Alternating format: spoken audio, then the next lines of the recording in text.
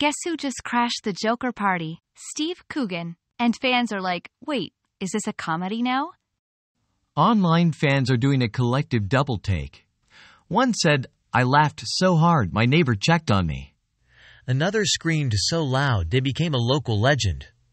Everyone's asking, who will Steve Coogan play? A Redditor jokes, Alan Partridge meets Joker. The crossover we didn't know we needed. Imagine Alan Partridge trying to get a serious interview out of the Joker.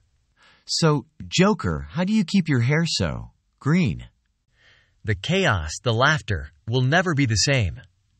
Despite the unexpected casting, or maybe because of it, this will be the movie event of the year. Well, we can't wait to see what chaos Steve Coogan brings to Gotham.